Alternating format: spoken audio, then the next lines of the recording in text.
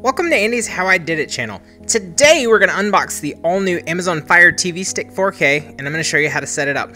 In the end, I'm also going to give you a few hidden secrets to this stick that'll make your user experience even better. So be sure and stick around all the way to the end, and please like and subscribe if you like this kind of content.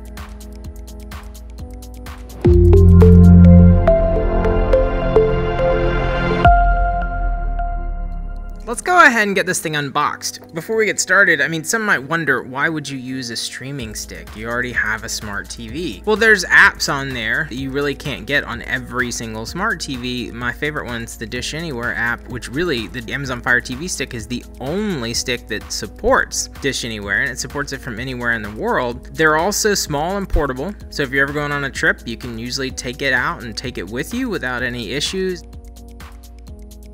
So it looks like here comes with a little Amazon branded 5-watt power supply. There's 2 Amazon branded AAA batteries included. The Fire Stick itself is wrapped in some nice plastic. And of course the Alexa enabled voice remote that's more intelligent than some of the last ones. We also have the micro USB cable for charging your device and what looks like an HDMI extension cable that's meant to keep the Fire Stick itself separated from the TV so that you can get the best Wi-Fi signal possible.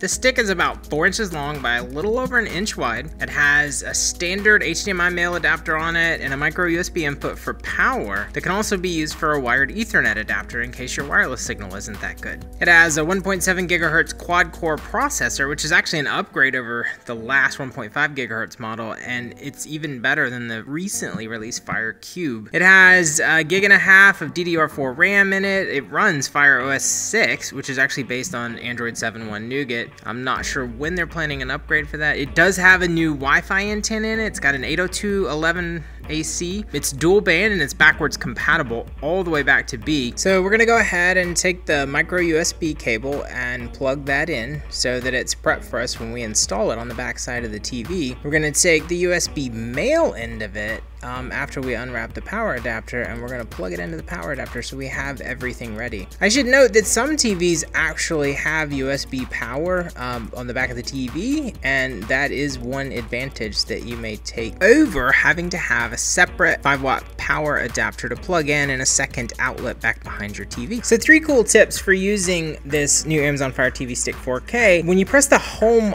button on the remote, it will change your TV to the Fire input if you have CEC controls on your TV. If you hold down the home button, it'll give you 3 options to quickly go to apps, sleep the Fire TV, or go to settings. A second option that I like is you want to change the always on HDR to adaptive HDR. You'll likely get a better picture out of it. And my third tip, there's some really neat audio features like a volume leveler and a dialogue enhancer if you have more difficult time hearing or sensitive hearing. I put a link for the Amazon Fire TV Stick down in the description. If you like this kind of content, please feel free to like and subscribe. Also, if you have any questions, feel free to leave them down in the comments below and I'll do my best to get them answered. Thanks for watching.